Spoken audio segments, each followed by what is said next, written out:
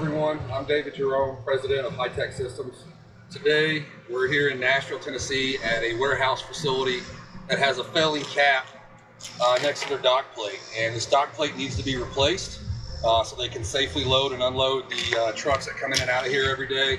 But before they can replace the dock, we have to repair this failing cap. So today we're going to show our TX3 mixed with some sand, maybe some Rapid Set True PC as well, just to kind of show you some different options. Supplies you can pick up locally to mix with our TX3 and utilize those products together to permanently repair this failed cap, where they can now attach the dock plate and we'll have no future issues.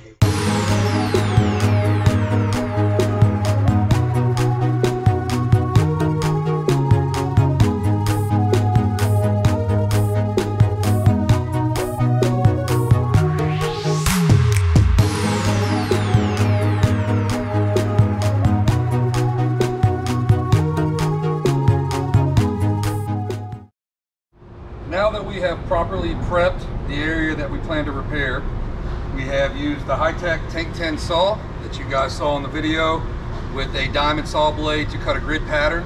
Makes it easier with our rotary hammer to knock out those chunks of concrete that are bad, that need to be removed. Just it's a quick way to do this. The whole prep for this section took about 45 minutes from setup to having all of the small rock and sand and debris vacuumed up.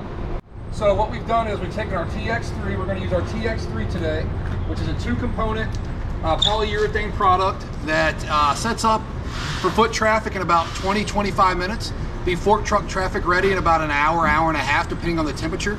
The heat index here today in Tennessee is about 105 degrees, so the product's going to kick off really quickly. We're going to show a mix today of 20 ounces of our B side mixed with 20 ounces of our A side, the isocyanate, the hardener.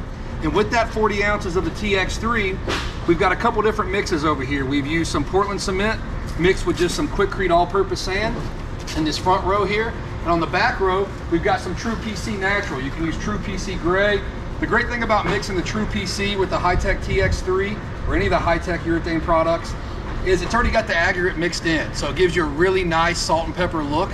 Maybe a little bit larger aggregate than that if you're going to use it in a polish application. One of the other great things about the True PC is you can guarantee that it's dry. Polyurethanes do not like moisture. They will cause swelling. With excessive moisture, it'll actually cause the material to kind of break down, turn into a spongy looking material, and when you grind it, it's just not going to last as long. A small amount of moisture may create a little bit of rising of the material, but when you grind it down, it'll look fine. That's a great thing about purchasing the True PC. You know that that's dry, which can be difficult to find dry sand sometimes in your local hardware store.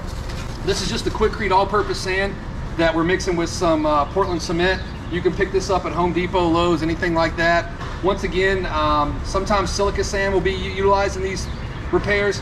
Silica sand will never mimic the look of concrete. That's one of the issues, and I prefer to use the all-purpose sand, which is typically mined from an area somewhere local to the store. So it will typically mimic the concrete in the area that you're repairing. So once again, that's more for a polish application, but there's so many different ways that you can take sands and cements and mix those together and mix them with the TX3 to get a product that cures much faster than concrete, much more impact resistant than concrete could ever offer, with slightly more elongation, very durable wear surface that will last for years and years. So we're gonna have 20 ounces and 20 ounces for a 40 ounce mix. And then we're going to mix 100 ounces of these two combinations in at a time. So that's basically 2.5 parts of sand and cement, or 2.5 parts of True PC mixed with the TX3. Once again, we're going to mix this up with a paddle mixer in a 5-gallon bucket. We'll apply this to the area that we've already prepared. And one thing I want to show that Brian, our camera guy, has done, we had some areas here where the wall had been completely blown out next to the dock plate. So we've had to kind of dam this up. We've used some thick cardboard. He's got some duct tape here and a brace behind it, keeping that held up firmly in place. So when we pour the TX3 mixed with the True PC or the sand and cement, the weight of that will not push past and we won't have a low spot right there. So we're gonna go ahead and start mixing, get this poured down, and we'll be ready to grind it here in about 40-45 minutes.